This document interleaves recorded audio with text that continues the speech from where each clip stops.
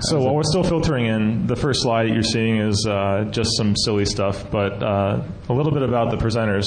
None of you probably know me. The last talk I gave at Defcon was 11. We were still at the AP, and it was hot, and we were on the roof, and it was bad. And you almost died. I almost died. All right. I really almost died. I wore yellow pants even, just to be funny, and then no one got it. Yeah, I still don't get it. Exactly. And so I do internetworking stuff. I like to know how routers work, think a lot about the inside guts, what's going on in code, what's going on in the logic they use. I run a co-location company in Wisconsin. My email address should let you find that. And we do a lot with anything that touches bits, facilities, power, networks, hardware. And Alex, I think, is much the same. Yep.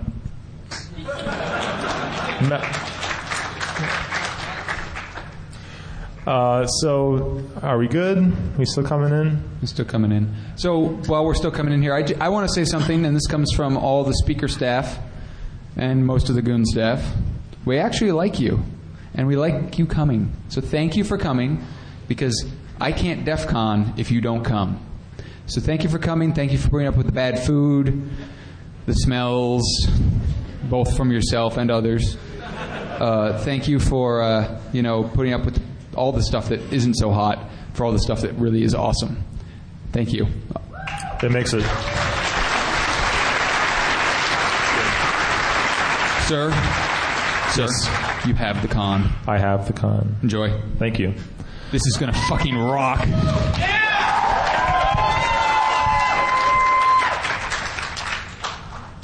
Okay. So, we're here to talk about stealing the internet, as if you didn't know already.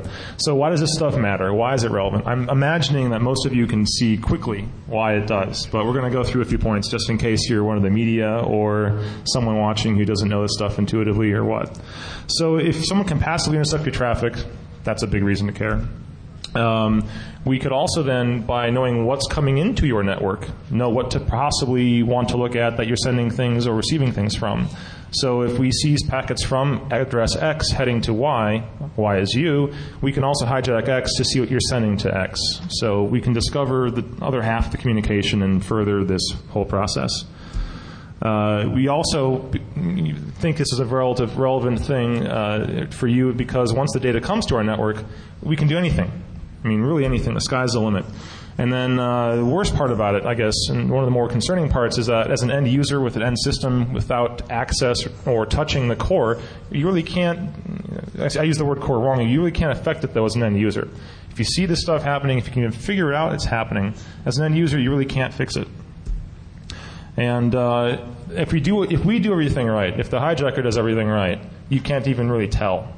And who's using the Defcon network today? Okay, since 12 o'clock, we've hijacked it. And we have a copy of everything you've done or received in New York. What we'll cover today is how that worked, and we'll explain how it worked through a little bit of understanding of BGP. Just to get me a consensus, I really don't want to go into all the details that we've had put into this presentation if I don't need to. Raise your hand if you've configured BGP, set it up with a neighbor, done some routing. Okay, it's minorities, so we're going to talk a little bit about the basic stuff so you can appreciate some of the terms. It's not to bore you with BGP factoids and crap you'll never use. It's to know the vernacular, know the terminology. We're going to also discuss some actual hijackings that are interesting and have been well publicized, and you can find a lot more about, even more than what we'll mention today. Then we'll get into the main monkey business, and we're going to talk about how our method is different from just hijacking. We're going to talk about how we construct the man-in-the-middle attack on the internet. And we'll show you some pretty pictures. We will then show you stuff in flight. Cool? Yeah? All right, so how does the internet work? There is no core. That's the first misconception. People say the core. When they say the core, they refer to a collection of networks. They refer to like some number of them, that say 15 or 20, that are considered what is called transit-free, settlement-free networks, if you will, where they do not pay to reach any other network. Either everyone's a customer or a peer. So they don't pay anything to get to Sprint if they're on Unet and vice versa. The core, if you will, is made up of these largest of the large networks. They have thousands of edges, thousands of customers. And the interconnection between them becomes what we consider the core. Individual networks in BGP world, in the internet world, are identified by an autonomous system number. And this ASN is kind of just like a tag to say to another network, hey, other network, I can reach IP address prefix X. I can reach block X. The IP information that you can convey to me is just tagged against, or if you will, indexed against that identifier, that ASN. It contains, again, the prefix we're talking about, the path, we get it. So we have this thing that's, if you will, constructed as routes propagate through the net called the AS path. That's part of the announcement. And this AS path is simply a list of the networks the route has been learned across. So if you are an end user looking at a route coming from Verizon, you might see your provider's upstream AS number of something with 5 digits because they're a newcomer and they're not that experienced. 40,000 whatever. The next AS might be, 6461, then 701, because the customer comes from Unet. Okay? Example. The AS path is a cumulative thing. And the reason that the AS path is interesting, one final point before I go on, is that it's what used in BGP to avoid having routing loops form. And our interesting method actually uses that to our advantage. So one of the important tenets to understand as well, I think we're all going to catch it, is that the longest prefix wins. The longest prefix is the most specific way to reach a certain collection of IP addresses. If you have a /16, that is less specific than a /18. If you have a /24, that is a lot less specific than a /30. And the slash denotes just the number of bits masked off in the network portion versus the host portion, if you will. So if a /24 was cut in half, a 25 would be the bottom half and top half. Okay, the 24 is less specific than the 225s. So remember that. Now this is a scribble I found for you. This is the internet's on a whiteboard, and it happened to photograph well, and the guy at jangar.net put it up. So thank you. You can look at this offline. This stuff is posted. We're not going to talk about all the elements here, but if you follow it through, it's showing an iBGP mesh in the bottom left, their provider giving a default route to AS 100, 200, and 300, and they're announcing their own prefixes back up to that parent AS. Great. So in BGP world, in network world, we have relationships between networks. And we're going to talk a bit about those here. The first relationship, which is kind of the crux of why this works, why can we get our route around different networks, is because they peer. They exchange that reachability information. Verizon needs to tell Sprint that, hey, I have a customer /24 or a customer /20. Here it is. Here is the IP next hop. You'll use it to reach it. Install that to your routing table. Thanks, please. And it does so. And peers typically, at the level we're talking, the reason it works out is because if they had to pay each other, they would not want to deal with the volume of money required, and it would be senseless billing. So in most of the core, most of the largest settlement-free ASs, the peering is always maintained close to 1-to-1. They try to balance traffic out among multiple locations. And essentially, this is what forms the collective of reachability. The other relationship that's prevalent, which we're going to talk about from the perspective of how we get our routes into the network, is the customer aspect. If you're a customer relationship, you pay someone simply to take your announcement and give it to everybody else, and then also give you access on some amount of bandwidth, some amount of connectivity. Now, importantly, on the actual amount of information you're exchanging, the actual prefix. When we announce a route, we expect that it's going to get handed off from our upstream provider to all other providers, and they won't step on it, they won't filter it, they won't reject it. And by expecting that, we engage the interesting trust model. And that means that once it gets towards these central networks, the largest, say 10 or 20, that peer with everybody else, that if you get to one, you essentially get to all of them. This means that there is an interrelated chain of trust, but it doesn't necessarily mean anything about the address they've been given. There's no way for them to know that that's my IP address necessarily, more than I can prove on paper. You can look in Whois and say, okay, well, Tony from this email address is asking to route a block registered to a different company. Ask him for a letter of authorization. And I could fake that too. This is just how it is. And IP addresses have that as a fundamental property in the internet routing world. How it works out is I can initially assign /8s blocks to regional internet registries. ARIN, RIPE, AFRINIC, JPNIC, LACNIC, whatever, assigned then to their regions of customer handling, if you will. In this country, it's ARIN. And then RIR is assigned to ISPs or LIRs, like in RIPE regions. So ISPs get their IP address assignments from ARIN in the United States. ARIN gets their blocks from ICANN. And interestingly, when you get an IP address range from ARIN, there is no direct association between that IP range and your ASN. Now, in some cases, like in our company's case, in Five9's case, we happen to have an ASN that's got all of our contact information on it and registered it to us, and our IP blocks. In some cases, we take on customers who have their own IPs registered to their own companies, but they have no AS number. They have no network identifier. So we go ahead and announce that space for them.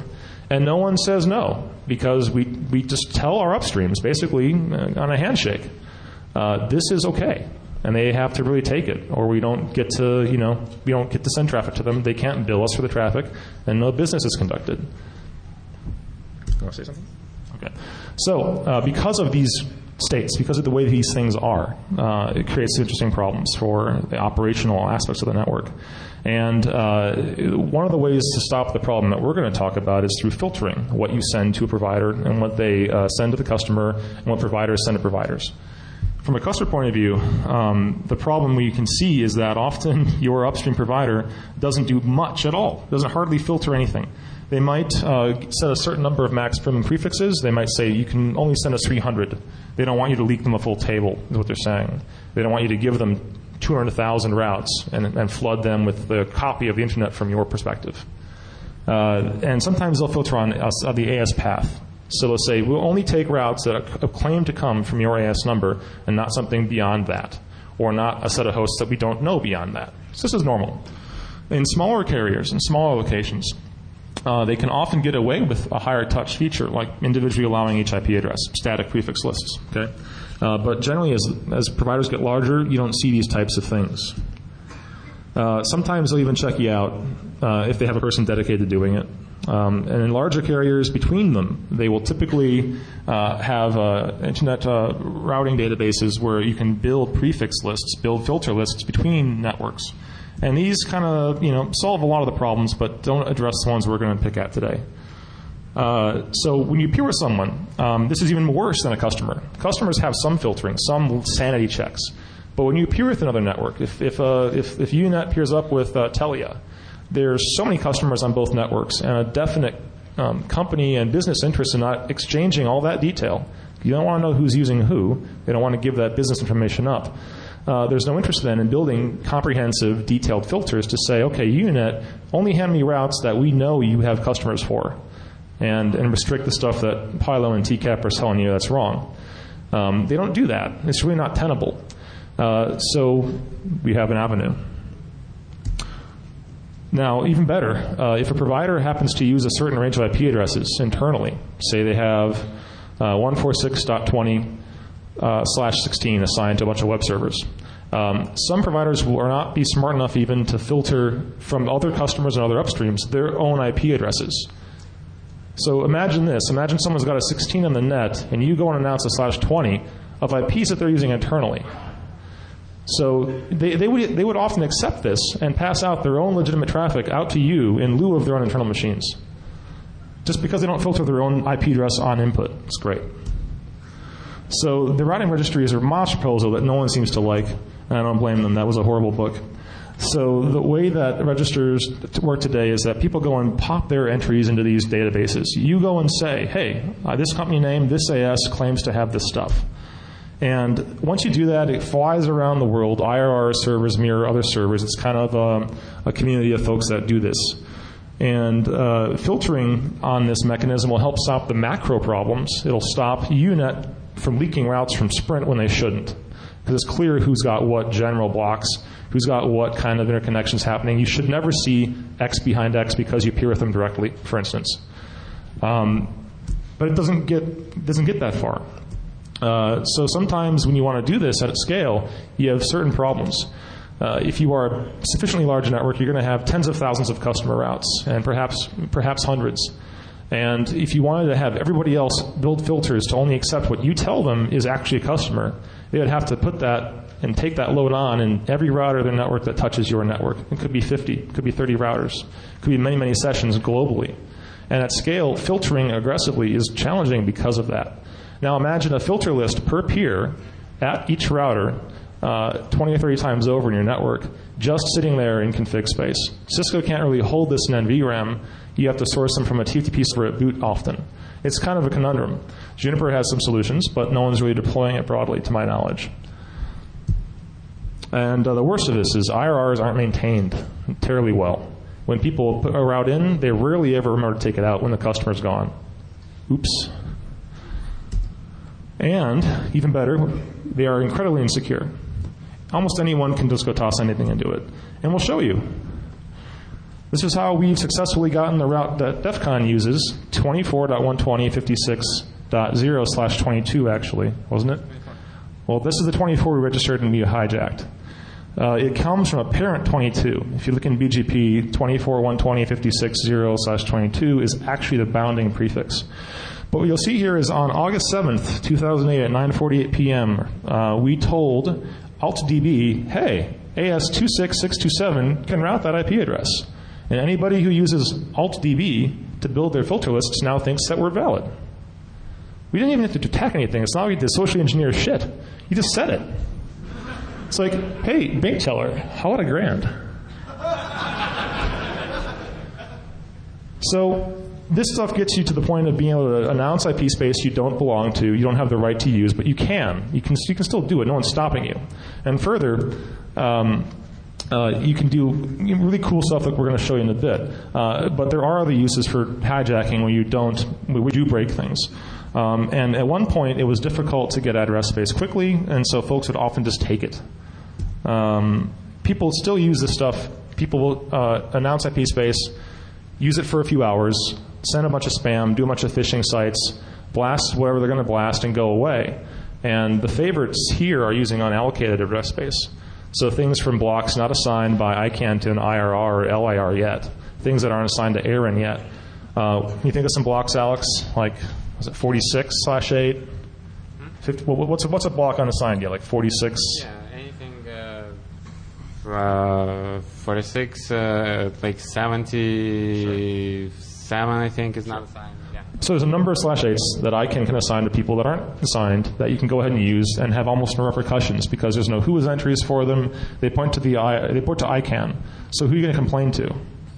You know, who is the address from this block, and it's not going to give you anything useful or actionable, and that's a good thing if you're a spammer, apparently.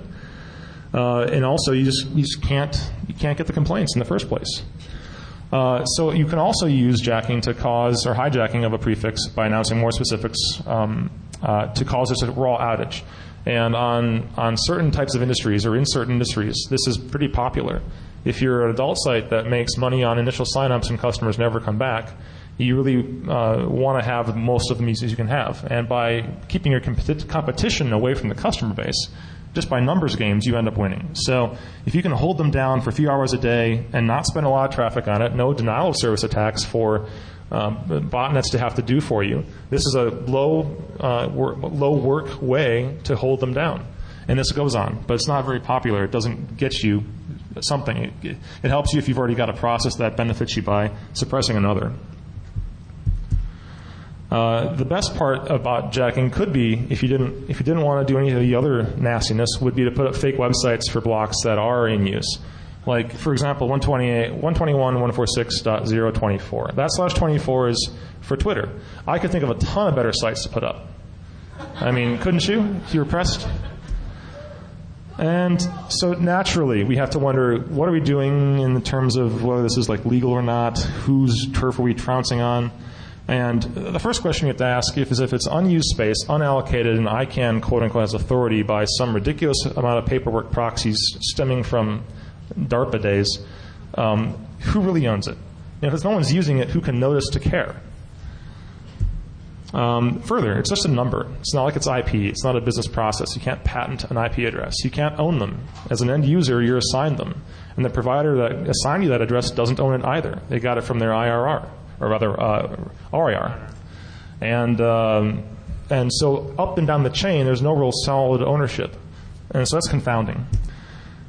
And as far as we're aware, there's been no prosecutions, no traction in bringing anyone to some sort of justice at all. And people know the actors, yet nothing goes on. The worst case is that your bad stuff is seen, and they pull your pointers, and maybe your upstreams turn you off.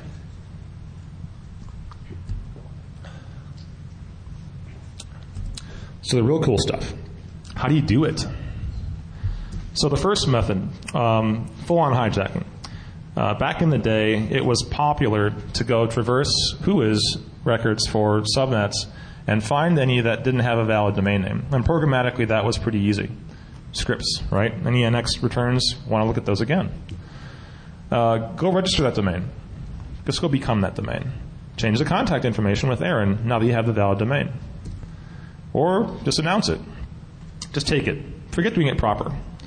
And in many ways, this is fine because people just don't care enough to filter. We kind of covered the problems with doing it at scale. And anyway, they want to. They want to do business with you. Upstream providers want to route that IP space if they can reasonably guess and be sure that they're not going to just go out of business because of your one need. Interesting history. Anybody remember this one? 7007 and 97. So this is back when the internet was a handful, of routes as it is today, maybe a few thousand routes. And we were using RIP internally, Routing Information Protocol, which did not understand classless stuff yet. Well, actually, no, it did in 97. RIP v2 did. But in this case, these guys somehow redistributed BGP into RIP, which cut everything off to 24s, which wasn't what was in the real table. They were longer. And then they redistributed them back to BGP, to Sprint. And all the traffic for most of the internet chose that more specific path through Sprint, DOSing Sprint, and overflowing router memory that couldn't handle that many routes. It was a great day. 146.20, Erie Forged and Steel. It was literally forged and stolen by a person that was then handing out /20s to a bunch of his friends. It's pretty cool. 166.188 is an interesting story. The Chilean police actually got jacked twice by the most notable one with the company in Nevada, the Caballeros de Chile LLC. So literally, people, it's thug-on-thug hate out there, even in IP jacking. Now, interesting, if you're interested in this kind of like tracking the bad guys kind of stuff, CompleteWhois.com is a somewhat canonical resource. This guy's mission, it seems, in life is to track these things, and for reasons that we suspect in the comment in the slide. And so, aside from direct interested stuff, this stuff does happen accidentally, like the AS7007 back in the day. And one of the more recent ones that's interesting of note in accidental hijackings, we're going to go ahead for 1 sec. When YouTube went down in early February, okay? So this one we'll only spend a few minutes on because we're getting kind of towards the bottom of the hour. The YouTube hijack was clever, or not clever, but interestingly, conveniently accidental. They announced a few prefixes, some 24s, 22, 20, and 19. So Pakistan government one day decides, hey, there's some bad stuff out here. We need to block a few IP addresses. And somehow that turns into blocking a whole subnet. We don't know how that happened. Then Pakistan Telecom, on request, nails up a more specific route, a 24 out of the 22, which happens to be where, I think the main content portal happens, and then it redirects you to the actual video content, CDN nodes and whatnot. But the original input node lives in that 24. And so they nail it up to null zero to discard it, which is a fine way to filter it at your borders. Unfortunately, it somehow ends up in BGP. And even worse, because PCCW doesn't fucking filter, it ends up in their table. And because PCCW appears with all the big guys, it ends up in the whole fucking internet. So now YouTube is down, and they get nothing. They go to Pakistan, and they get timeouts. It's great. If only they had thought about putting up a fake site with some useful content. So the response was to try to win by a longer prefix. They announced a 24. Again, they had a 22 previous to that. They announced a 24 to try to win the specificity. And they announced some 25s. And 25s are propagate on people who, again, don't filter. Most folks filter at 24 length. That's a standard practice going back for a while.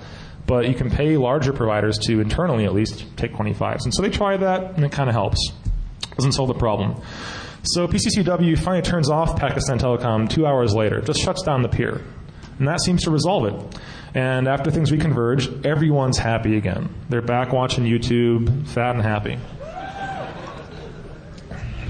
You guys aren't any of those, so we're fine. So here's the actual notice from the government. It only names 3 IP addresses. Yet, that turns into a clusterfuck internally and becomes a 24, and it leaks to the world. So we think it was unintentional.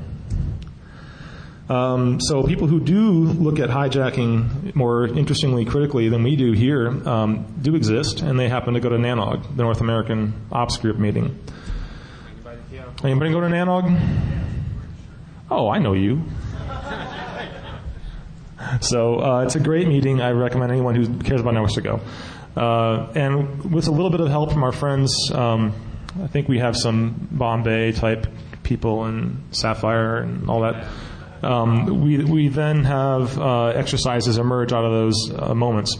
And so we tried some random shit recently. And one was to announce 1/8. That actually got to most of the world. 14620, for old time's sake, got to really pretty much all the world. And then we tried things just for the heck of it, longer than 24. And almost half, in some cases, down to individual IP addresses, /32, worked, globally speaking. We also tried some funky stuff to try to break routing table tree construction. I'm not sure if anybody knows a little bit about Ceph, but in some cases, the way the route resolution happens in this memory structure is indexed on the length of prefixes. And by having a 0-length prefix, this resets the root of the tree, causing the entire thing to be recalculated. It's a big, heavy operation. And if you announce and withdraw that, say, every few seconds, you can really cause some problems. So we tried 0/8 and 00/16, and it got some places, only 4 or 5 routers. So things actually seem to not take it smart. We also tried AS0, which shouldn't work, and it used to crash some Junos stuff. That didn't get very far either, so it's been fun. This all means really that to deal with these problems is somewhat a complicated state of affairs.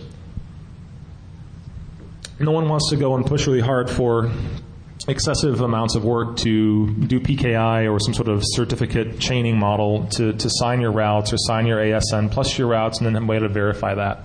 It adds a lot of extra work, and we're just ramming forward, scaling the net so fast and furiously, we just don't think we can do it collectively. And again, back to the weakest link problem. Unless everybody does it, there's at least one ingress point, you're kind of screwed.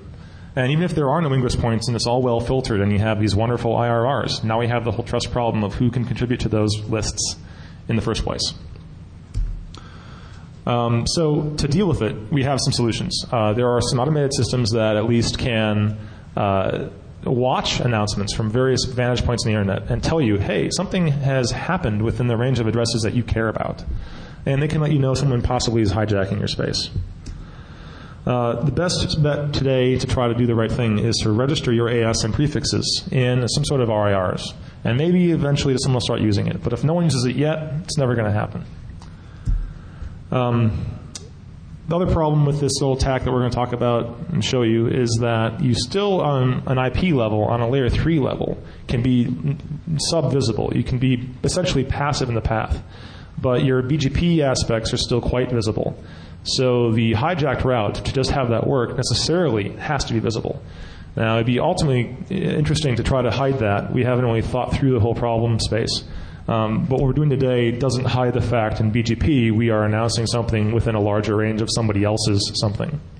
So, did anybody notice anything strange happening around noon today with the Defcon network? I think you told them already. I guess not. I guess nobody noticed. You keep that. Keep that. So, and then further, if the security is interested in being tight, yet the stuff that we see that's popular doesn't actually cause any problems, was it of value to do in the first place? If it's working and no one's complaining, why are we spending money on that? Every executive asks the question, we can't tell them why other than that. So, say you do get hijacked. Interesting state of affairs is that once you find out you've been hijacked, you get to just basically yell at your upstreams. You could be an end user, end sprint on a T1 or a DS3 or something, and be part of a larger /16 or an 18 in your region. And a narrow 24 around you and a couple other customers happens to be hijacked, well, the entirety of the prefix is not disturbed. Nobody else is down. And if the actual revenue or the value of those connections isn't very high, it's hard to get a good response. It's just the nature of things. The scale of stuff ranges from minutes to perhaps hours and weeks. If you're like a YouTube kind of consumer of resources, of bandwidth, of networking, you can get attention quick and in a couple hours find the right people. The communities are quite small. I see the Nanog shirt now and I understand. If you know people, and you certainly would, contacting the Knox is easy to shortcut the customer service rigmarole. They're not going to help you. They're not going to understand what this stuff really means as much as someone who runs BGP. To compare it to something that's more relevant, trying to have someone stop botnetting, flooding your server, it's about on par with that.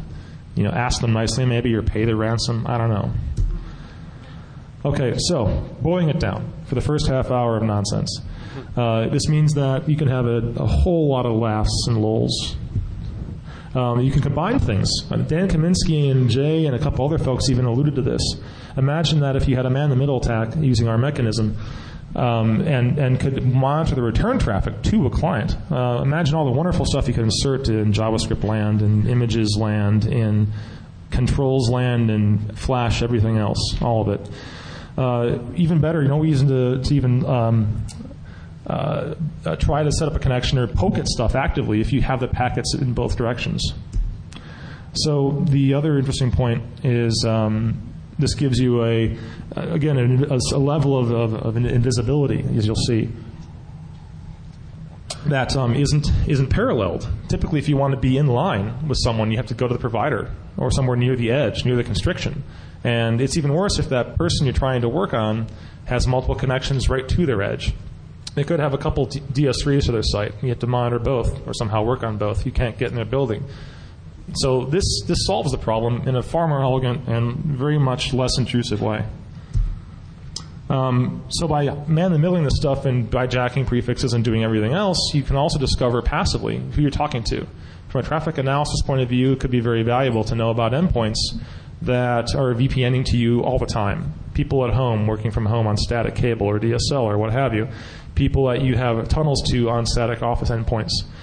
Not knowing the particulars of the inside tunnel traffic is one thing, but minimally knowing how you communicate what you're doing is another. Further, if you wanted to just break selective traffic this way, you certainly can. Again, half the communication comes through us. Pretty much every protocol is two-way. So if you wanted to really mess up a sales staff, maybe you take out IPsec and leave everything else working. I don't know. Best global reach from a local perspective. You can hijack stuff from China to the US. You can do it the opposite. So perhaps it's more concerning. And again, we've kind of alluded to this, but how do you know it's not already happening? It's something you can't even tell. Who's on a laptop right now? Who's on a computer? Try trace routing to your address at Defcon and out from Defcon. Well, you can... Oh, come on. Oh, that's so disappointing. Who's brave enough to put their damn Wi-Fi on? I mean, I agree. We have Evdo and a VPN over that, so I mean, I don't blame you, but come on. Well, outbound's bad. Trace route back in. You'll see what we mean. We're going to go on while you're doing that, though. So, well, you can go to whatismyip.com and get it yourself, please. Oh. That's the total Tor experience, isn't it? Okay, so what's new about this hijack? This is the good stuff. You start listening again. So the change here is we originate the route like we always did. That's not the change. We win through the usual means through longer prefix, that is more specific route, or a shorter path. If you have multiple places to announce the route from, we don't have to have a longer prefix. We can have the same 24 and just win through numbers. That's rare. Not many attackers have a coordinated set of 16 data centers or whatever. But it's there. And so as long as we attract a majority of the internet to us, we consider that a win. Yes, so our method, okay, this is the cool part. This is where it gets interesting. To do more than hijack it and handle the traffic locally, pass it back out, you need to somehow get the packets you received back to the actual target. And for a long time, that was hard. We thought about it. Then this bright guy actually somehow came to this. You want to talk about that part? Well, right. So the problem is that once you hijack the traffic, you get it back to you. How do you get it back to the target? So the question is, how do you tell the routers in the middle between you and the target not to take this route? And we use the BGP property that routers will not accept BGP advertisement with its own ASN in the path.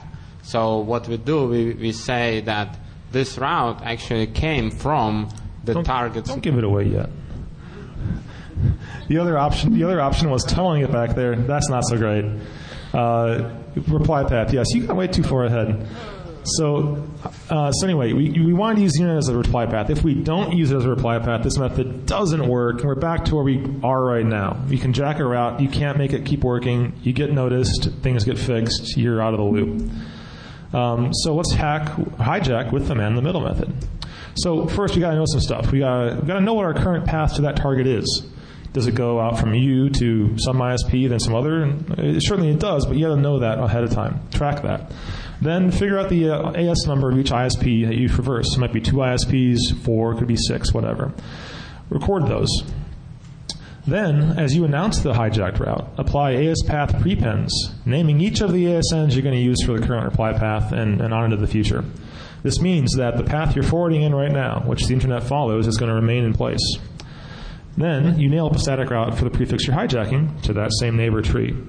This in Texas is a little bit dense. So done. Now you are the man in the middle. You are there. You're announcing the hijacked. You're getting it to you and back out. But the pictures are worth 1,000 words. So first, target ASN, he's routing 10.10.220 because he wants to call his ma. And so he announces that to AS20 and 30. And that route propagates. It propagates. It propagates. Random user sees 10.10.220 through this collection of crap. If you were to look at the forwarding databases on the routers, the actual forwarding entries that say where to put packets to a certain dest out, you'd see those blue lines indicating the route taken back towards 10.10.220. So we know that we were forwarding out from the attacker ASN towards 10 and 20. So we're going to plan to use this reply path, okay, when we build our hijacked route. So when we do this, what we're going to name is the 3 autonomous system numbers. We're going to name AS10, AS20, and 200. Now, why we would want to have AS200 not take our hijack route as well is a bit more subtle. I'll get to that in a moment. But we minimally need AS10 and AS20 not to forward to us once we start hijacking that route, or else we can't get the traffic back to the users. We can't make it transparent. So let's set up our actual hijacked route. In Cisco land, this is what you'd look like. A route map that actually matches our announcement, our 24. Again, we're taking a longer prefix, win, here, so we'll get all the traffic. We're then saying in the route map, which is probably too small a font to read, I'm sorry, this will be up online. We're saying prepend 10, 20, and 200. So as our route goes out to AS40, AS60, and AS10, and then propagates outwards, the actual forwarding path that emerges is reversed. So as you see, we suck in all the data from 40, 60, 30, and 50 ASs, and then transparently pass it back to AS10 and 20. AS10 and 20 keep forwarding as they always did, so we lose those customers. We lose those users. We can't hijack them. So that's a caveat, clearly. Anybody in the reply path obeys the normal, natural forwarding towards that 22. The people who actually see our 24 are the ones who don't cause the AS path loop detection to form in the router. And that's it. That's the piece. What's that? Of course it works. So this lets us take in that 24 everywhere. Basically, this map can't show all the ASs. There's like 25,000 of them active. So you only have 2 or 3 between you and the target typically on the well-connected internet of today. So that's a small number of people not to catch in your net compared to the rest of the internet. So once you have that route jacked and the forwarding's kind of ready to go, you put a static route again back in towards that neighbor AS10. 4321 in this case is the far side of a /31. And that's it. Those 2 configs do it. So it's nice, but it creates interesting stuff. If you trace route, you see this big, hairy list of paths into this weird network somewhere distant from where you were intending to go, and then back out. And it just makes the path look crazy. And that'd be pretty obvious. So it's time to do some PTL jack moves. So we want to do this because we can then hide our devices handling the traffic. And a lot of you who know like IP tables or TC or whatever on Linux know you can mangle TTL just fine at any stage of the game. Pre-routing, post-routing, whatever. And our choice here was to add TTL. So what's this do for us? It hides all of our inbound paths, essentially, and outbound. So now you don't even know we're in line. We've attracted your entire traffic set for whatever we announced, and you just don't see it. You might see higher latency because we're further away from you than you normally would be. But you don't see our hops. You can't call anybody about it. That's the point. So without jack moves, you probably can't even read that. But that's 23 hops from Madison to New York, then out Pilosov, then out NLayer, then out Limelight, back to Switchcom Group, which is the ISP for the wireless to the building. Okay, 23 hops. So with TTL jackery, now you turn to 13. 10 of them go away. That's kind of cool. So right there, the traffic disappears after Savvis, and then just shows up in Switchcom Group. How's that work? It's 50 milliseconds further away. It must be MPLS, they'll say. Those hidden hops, they don't decrement, right? No PHP reverse, right? And that's it. Now compare the unjacked path to the jacked path. I'm going to read this off because it's probably too small to see there either. The providers you see from Madison, Wisconsin perspective towards Defcon, towards this place, is through AT&T to Limelight to Switchcom. With the jack in place, it's AT&T to Savvis to Switchcom. No different, no weird. Savvis is a normal ISP. Switchcom buys from those guys, so it's not unexpected that they couldn't go through Savvis. And why it looks that way for a certain 24 out of a 22, as a user, you just don't care. You're not going to investigate that, most likely, and very few engineers even would. I know of several of them. So now it's time for Dammelsit mit Pilo.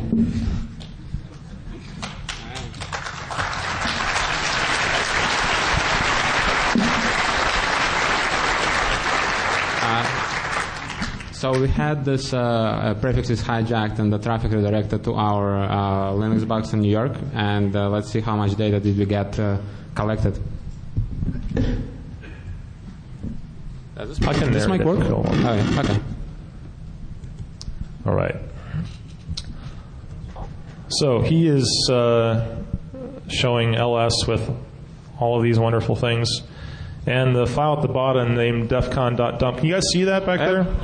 Okay, this is about 8 gigabytes. The text, right? Can you read it? Is it all good? Not too small? Okay. Yeah, so it's like 7 gigs. Do it. It's like H.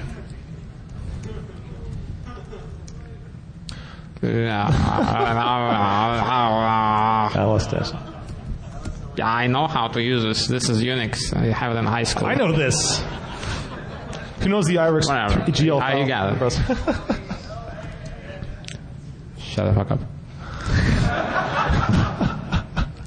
Okay, so for example, right now the packets are going out through the ETH1 on this box. Let me back up, Alex. So what happens is the routes are announced from a router. They get to that router. It's staticked over to a PC.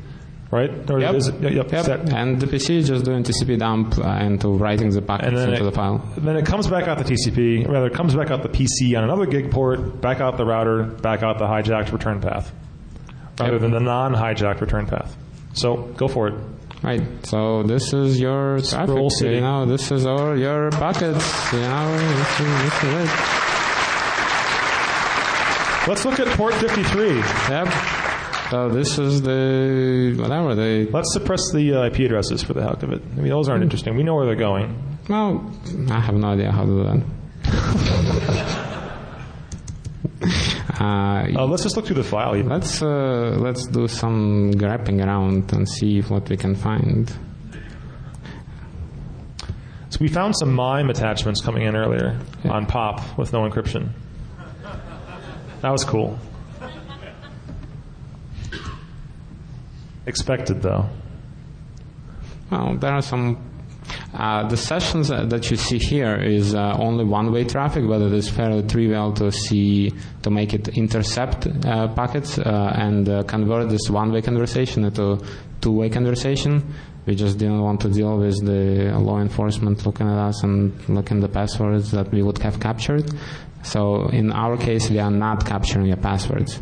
But we are capturing, if you checked your email over wireless and it was not encrypted, we see it.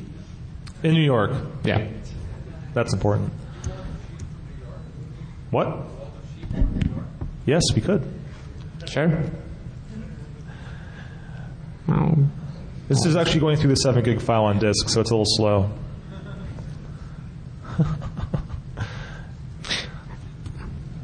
and with hijacking of port 53, essentially, if you have looked at Google and if we bother to set up DNS spoof, do some ngrep. You can see some actual text. Who knows regex? You want to tell us some?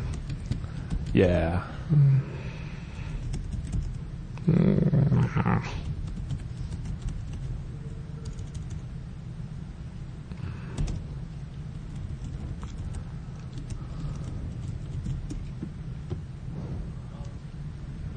So we could have, since we control this traffic, the traffic comes through us. Whatever the responses for Google, whatever, we could have returned any IP address that we really wanted. So, forget the race conditions. Yes. If you trust DNS, and you probably do, the responses you get to an A or a C name are going to be whatever we want. So that could work. So there's a lot of work involved in Ettercap and things that do easy man-in-the-middling work. We couldn't get the dependencies met for some of that shit and gave up on a development box. So don't sue us.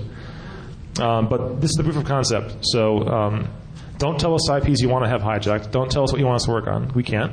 You can figure it out. Probably take care of it yourself. Thanks.